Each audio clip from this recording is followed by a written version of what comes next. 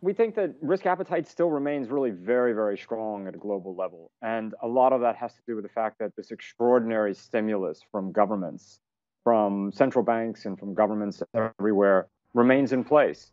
So you're right, there's been a tremendous rally, and that's led us recently to trim back our equity positions or recommended equity positions somewhat to a neutral weight. But we remain positive on Asia, expecting it to continue to outperform, really, in many respects, led by China. Okay, even given this run we've seen in the China markets, right? I mean, it's pretty extraordinary. You have some voices saying, wait a minute, do we need to be careful of a 2015 bubble-like scenario here? What do you think?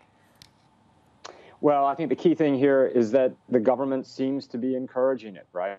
It was really these press articles, these opinion pieces, and some of the leading Chinese journals, financial journals, that kicked this off to the extent that it's happened.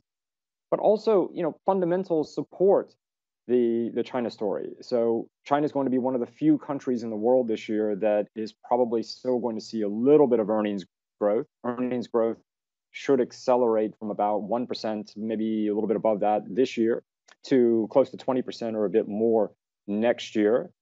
Policy is still supportive. And although valuations have risen, we would estimate that the China equity risk premium is only about one standard deviation rich to its history. That's not a level that screams that this is a massively overvalued market yet. So there's lots of domestic momentum. Foreigners, I think, are just beginning to chase the market, and the rally, it can probably go further.